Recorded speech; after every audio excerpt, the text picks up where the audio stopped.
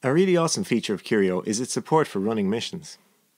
Through missions, it is possible for an organisation to focus outreach or data collection efforts on specific areas. Objectives can be set in order to target particular types of information, such as gathering measurements of trees, confirming changes in canopy, or looking for a particular problem. We'll have a look now at how to set up a mission and view its progress.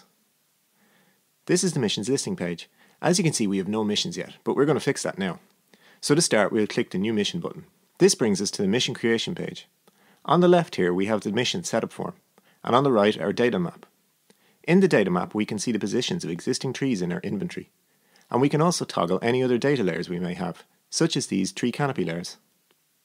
The mission creation form is broken up into sequential steps with clear instructions, and creating a mission through it is dead quick and super easy. Only steps marked with an asterisk are required for a mission to be saved, but we recommend filling out everything before making your mission public. So the first step is to identify the area where you want your mission to take place. I'm going to search for a particular area in the location search box. Then I simply select the drawing tool and draw a shape in the map to define my mission area. I actually want to include two separate areas in this mission, and this is no problem, as I can have as many as I like, and you'll see the number of areas displayed in this yellow box. In step 2, we just set the start and end date for the mission. By default, the start date is today, with a mission duration of 1 week, but we can easily change that. The last two items that are required are to give your mission a name, and to describe or name the location in which it takes place, so that people can recognise it. So I'm going to name this one Finding Flowers, and give the location as The Knoll, Sidmouth. I don't have to add an image, but I really want to because I have this cool animated GIF that will help draw attention to the mission. And I'm going to describe some goals. So I'm going to get people to see if they can photograph 5 trees, and if they can find any with flowers on them, to tag them with Blossom. I can also add a target number of interactions for the mission here, which can help encourage participants by giving them something to aim for. Then, if we're happy, we can save the mission, and we have the option of publishing it now, or we can come back and do this later. Publishing the mission makes it visible to the public, so that people can sign up to it. I'm going to go ahead and publish this one.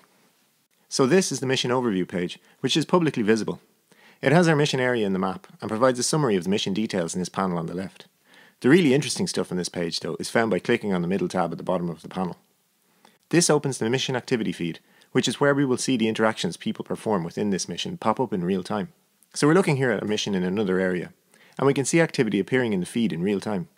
Detailed records of all the interactions are maintained and can be filtered by the time frame in which they occur in order to better see the progression of activity. This makes it possible to quantify engagement during events that you might run, and generates images, stories and data that can underpin reports. Missions provide an exciting and compelling framework within which outreach events can take place, and can be used to improve and monitor public engagement levels.